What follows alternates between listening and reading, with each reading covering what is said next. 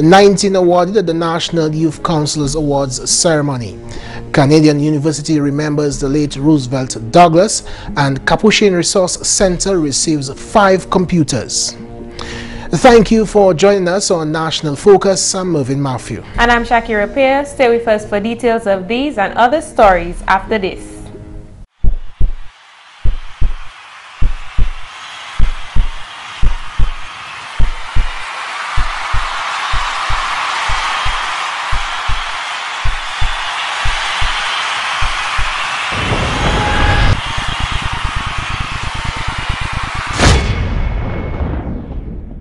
Children, yell and tell.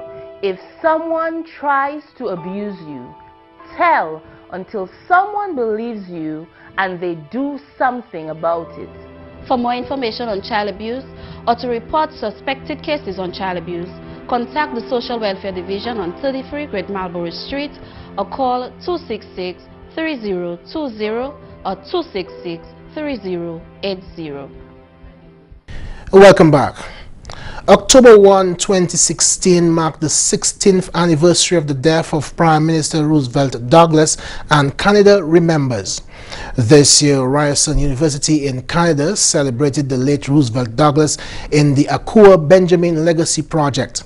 The Akua Benjamin Legacy Project honors the tremendous contributions of activists, academic and community leaders who focused on anti-black racism and resistance. The late Prime Minister was honored among 6 others this year with a public lecture and video documentary highlighting his work to defend individuals of African descent. Roosevelt Rosie Douglas was born on October 15, 1941 to the late Robert Bernard Douglas, a wealthy businessman, coconut farmer and conservative politician who named his boys after world statesmen. Rosie Douglas went to Canada to pursue his studies at the Sir George Williams University in Montreal. He became involved in the fight for civil rights after attending a lecture by Dr. Martin Luther King Jr. at the University of Toronto in the late 1960s. At that time, Toronto's African Canadian community was organizing rallies, demonstrations and teachings on issues that affected people of African descent, globally as well as locally. Rosie Douglas became a key organizer and frequent speaker at events championing causes affecting people of African descent in Canada and internationally. From the 1960s to the 1970s, Roosevelt Douglas devoted his life to improving the rights of black people around the world. After returning to Dominica, Douglas pursued a broad range of political activity on the world stage, getting involved with the Socialist International, building relations with Cuba, the People's Republic of China, and the Soviet Union, securing hundreds of scholarships for Dominican students. In Dominica, Douglas lodged the Popular Independence Committee with stress for full political independence from Great Britain, helping to pave the way for Dominica to become an independent nation in 1978. After serving as a senator in the post-independence government, Douglas won his seat as the MP for the Peebush constituency in 1985. He served as the international secretary of the Dominica Labour Party, eventually becoming leader in 1992 after the death of his brother Michael Douglas. After losing the election of 1995, Rosie Douglas became Dominica's Prime Minister in February 2000. He died suddenly in October of that year, shortly after his 50th birthday. In more news, users of the Capuchin Resource Center now have access to the internet. On Sunday, 5 computers sourced by Dominica's ambassador to the Organization of American States, Vince Henderson, were officially handed over to the community. The Honorable Parliamentary Representative for the Cottage constituency, which includes Capuchin, Reginald Austri, addressed the handing over ceremony. As you know, the whole world has gone in the direction of ICT, which is a tool, and Mr. Bennett and Jim will explain to you exactly what it means. But you must have heard about the internet and all these fancy things which you can only get through the use of the computer. The computer has become probably one of the most important tools of learning, because you don't have to go in a classroom, but you can sit at your home, and if you know how to use the computer, then you can school yourself And it's so broad that you can access information from the computer. Information you probably access in a school in a month. You can access it through the computer within a couple minutes, seconds, days, hours. So that is a very important tool. But there's also the downside to it, which is if you don't use it properly, it could have some negative influences on you as an individual and a community. He emphasized how the need for access to ICT was important for his community. But even if you have access to education and you don't have the tools, it could still pose a challenge to you. So that is why we believe that the issue of the internet and the issue of computer allows you to utilize the access to secondary school or to high school or to college to your best advantage. And so I believe that the children, the school children, and the parents and the adults from Capuchin were being shortchanged because they were not, the computer was not accessible. And so that is why with the Jolting and the assistance we have brought today, we have brought internet access and computers to the Capuchin community. The Cottage MP stated that this step is just one in government's thrust to create access to education. Now, the government has made education accessible to every single Dominican, from the preschool as we know it, to primary school, to secondary school, where you have universal access to secondary education, where every child who writes the common entrance exam have a seat at a high school. And then even at the college level, the government has tried its best to ensure that everybody who wants to attend the Dominica State College would be given the opportunity to do so. So we have expanded the college. So like 10 years ago, where you had 200 students in a college, you now have 1,200 students at college. And you don't have to be bright, you don't have to have a big surname to go to the college. Once you want to go to college, then you will go to college. We have made the fees, we paid schooling for you. Even from here, we've been paying transportation to get you to the college. We support you with your books to go to the college. So there's no reason why a child today, if they want to go to college, cannot go to college. To high school, we're providing you with books, we're providing you with transportation, free transportation. So that is why we call access to education.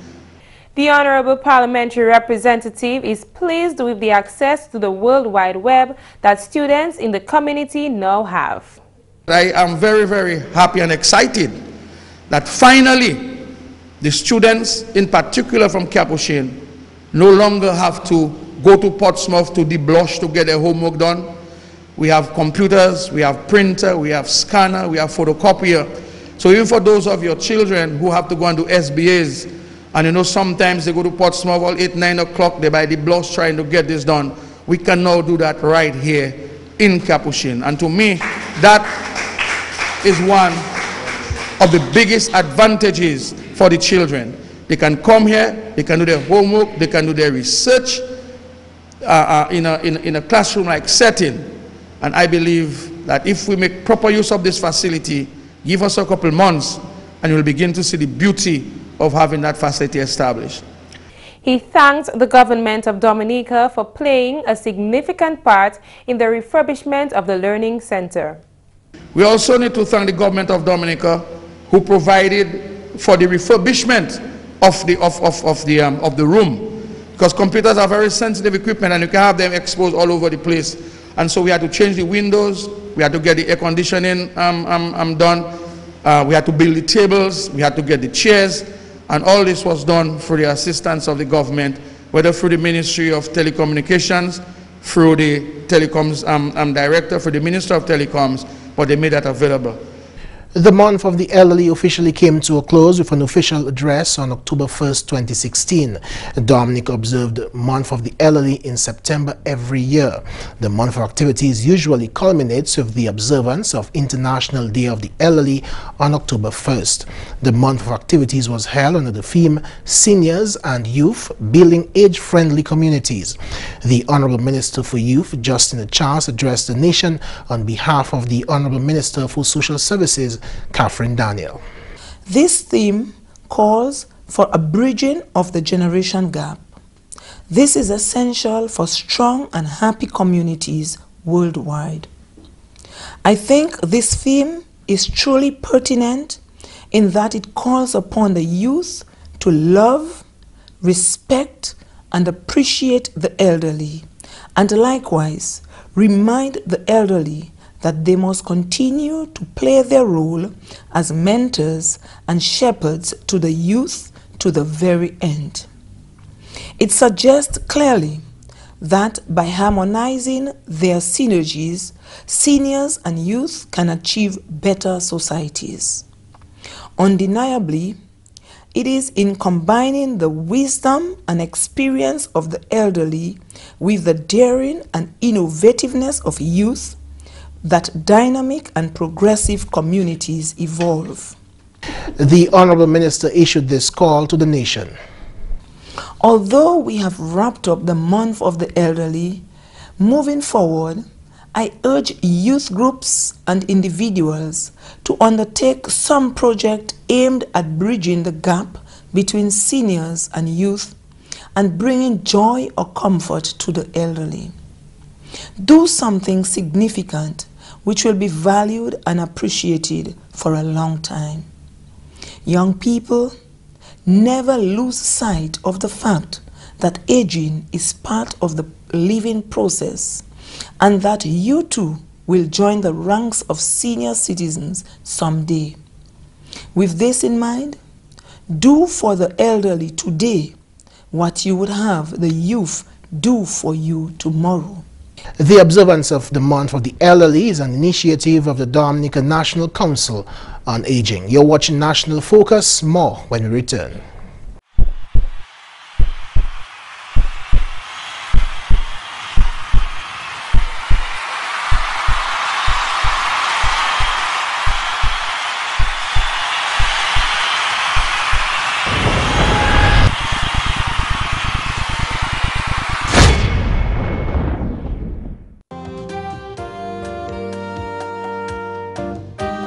Let's have some fun, eh? I'm not ready for your kind of fun yet. But everybody else is doing it. But I'm not everybody else. I'm me, and I want to do well in school. Well, you definitely get an A for attitude. I plan to get an A in life, and then I think of your kind of fun. So what am I to do in the meantime? You'll survive. Say no when you're not ready. Use condoms when you are. Welcome back. 19 youth were on Saturday, October 1, awarded for their outstanding contributions in various fields by the executive of the National Youth Council. President of the National Youth Council, Senator Josiah Benoit, applauded the nominees at the 2016 award ceremony for their achievements. We can see that young people are contributing to every aspect of Dominica's development. Whether we speak of the performing arts, in music, in dance, whether it's visual arts, in painting, we can see our young persons making very significant contributions. Our sportsmen and women continue to make us proud at the Windward Islands level, at the international level as well. We are therefore hosting this award ceremony to establish a platform by which we can highlight your strengths, demonstrate your capacity to lead today. President's Award were presented to Yulina Ordain and Firelander. The Academic and Extracurricular Excellence Award went to Lana Honore. The Beyond Expectations Award, Kasim Luis. The Esteemed Challenge Award, Cassian Ravalier. The Esteemed Volunteer Award, Nadia Riviere. Excellence in Leadership Award, Natasha Gervier. Kalinago Youth Award, Natasha Green. Outstanding Community Youth Organization, Rotaract Club of Roseau. Outstanding Youth in Music, Marvin Marie. Outstanding Youth in Agriculture, Royce Williams. Outstanding Youth in Literacy Arts, Lorna Gist. Outstanding Youth in Media, GIS's Kadisha St. Louis. Youth in Visual Arts, Shadrach Burton. Youth in Performing Arts, Ansel Prince. Entrepreneurship, Linva Ambo. Youth Organization with Faith-Based Achievement, Emma Banis. Outstanding Youth in Sports, Shani Angol. And Promotion of Local Culture, Travis Joseph. Senator Benoit told awardees on Saturday that they have an immense responsibility. I'd like to challenge you, those that will receive awards this evening, over the next 12 months, do your best to pass on the skills and talent that you have to some young person within your community. Try your best to create a forum and avenue by which you can dialogue with young persons on your area of focus, whether it be sports, academics, leadership, or visual arts. Just name it. Be a leader. The council is willing to work with you to continue to highlight your success and to make not only the country but the world know that we are proud of you. Meanwhile, the NYC president told attendees at the ceremony that the youth organization is serious about making its contribution to Dominica's development. Just as the National Youth Council 10 years ago contributed significantly to the process of the passage of our first youth policy in the Parliament, we are now also deeply involved in partnership with the Youth Development Division and central government to review our national youth policy. This document, believe it or not, will greatly influence what opportunities are available to you, the young persons, in the near future, and to successive generations of youth, at least over the next 10 to 15 years.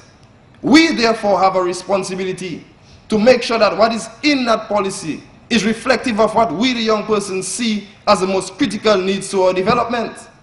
Last weekend, the Ministry of Youth, Sports, Culture and Constituency Empowerment collaborated with the Embassy of the People's Republic of China to host a delegation of the China National Opera and Dance Drama Theatre. His Excellency President of Dominica, Charles Savre, and Mrs. Savre, the Honorable Minister for Foreign Affairs, Francine Barron, other members of Cabinet, as well as scores of Dominican and Chinese nationals attended a grand concert at the Arrow House of Culture on Sunday. The Honorable Minister for Culture, Youth and Sports, Justina Charles, says this is yet another tangible demonstration of the existing relations between the two countries.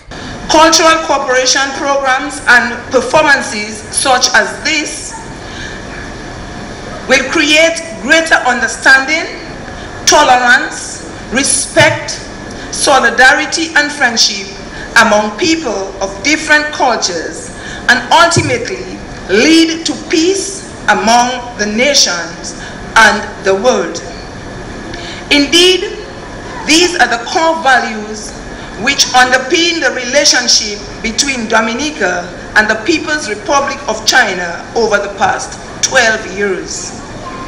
Yes, 12 years of mutual love, understanding and respect.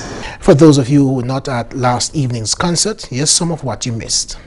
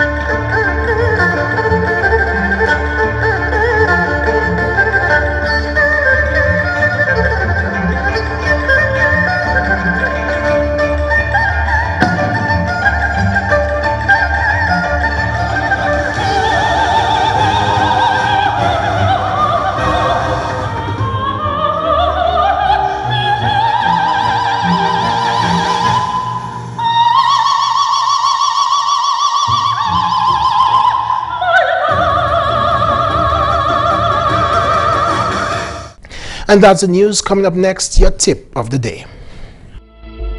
There is a silent, invisible killer in our midst. A killer which largely goes unnoticed as it plies its deadly trade. Its name is secondhand tobacco smoke. which has a far greater impact on persons inhaling this poison than on smokers themselves. Second-hand tobacco smoke is especially detrimental in public places and negatively impacts our national health as well as public health expenditure. Stop this invisible killer now. Say no to second-hand tobacco smoke in public places. A public health message brought to you by the Ministry of Health and the Pan American Health Organization.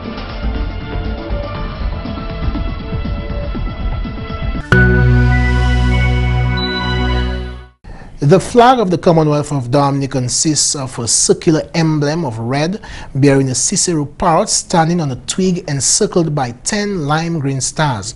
This is superimposed on 3 vertical and 3 horizontal stripes of yellow, black and white, forming a triple-colored cross against a background of forest green. The central emblem presents the national bird of Dominica, the Cicero parrot, also a symbol of flight towards greater heights and fulfillment of aspiration.